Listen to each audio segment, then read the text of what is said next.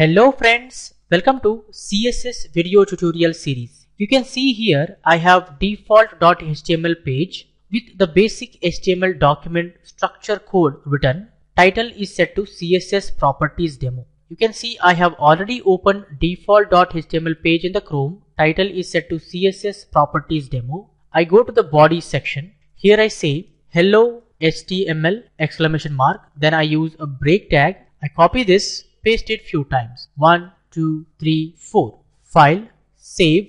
I go to Chrome. I say refresh. You can see that hello HTML exclamation mark got displayed 5 times. What if we want to display this HTML exclamation mark italic? Of course, we have I tag in HTML. I can use that. Opening I tag. Then I say here closing I tag. File, save, go to browser and refresh. You can see that first HTML exclamation mark got displayed italic. Also, I have told in the HTML video tutorial series that in place of I tag we can use the EM tag, that is emphasized text. I can say here closing EM tag. This HTML exclamation mark is going to be displayed now in italic. File, save, go to browser and refresh. You can see that the second HTML exclamation mark also got displayed in italic. What if we want to display this HTML exclamation mark, that is the third HTML exclamation mark should be in the italic without using the I and EM tag? What I can do is I can take help of CSS property. There is a CSS property which help us to display the text in italic, normal or oblique, that is font style property.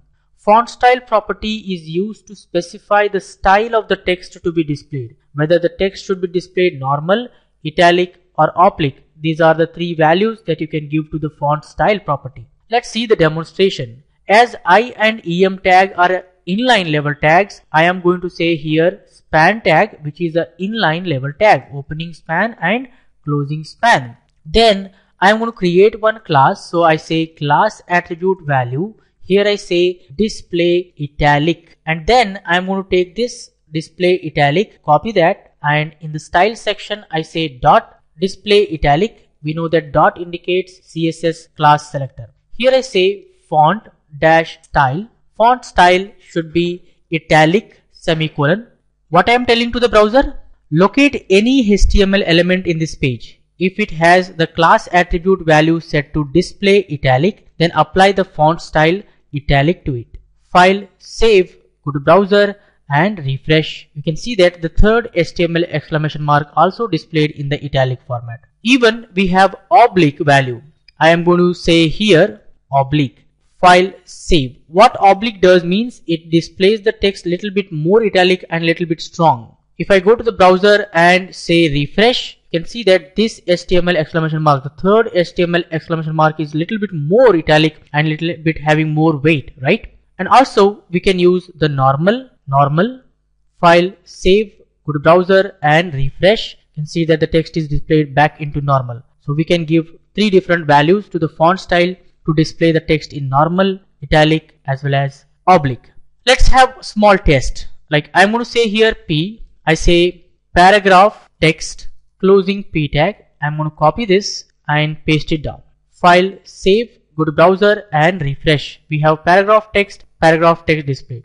Now I want you to make this paragraph text to be displayed in the italic. By using the CSS, I want you to display this paragraph text italic. Here what I do, I just simply use the class attribute value set to display italic, right?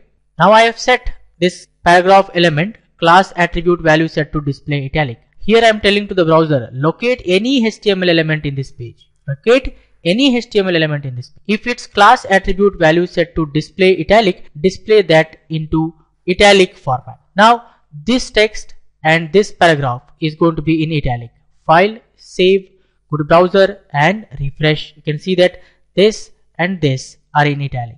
Now I want you to display this paragraph text in bold. What you have to do? Of course you have to create one class called as display bold, and then you have to use font weight bold semicolon, and then here you have to use the class attribute value set to display bold. Simple.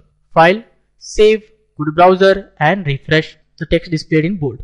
Hope you guys have understood how we can use font weight and font style.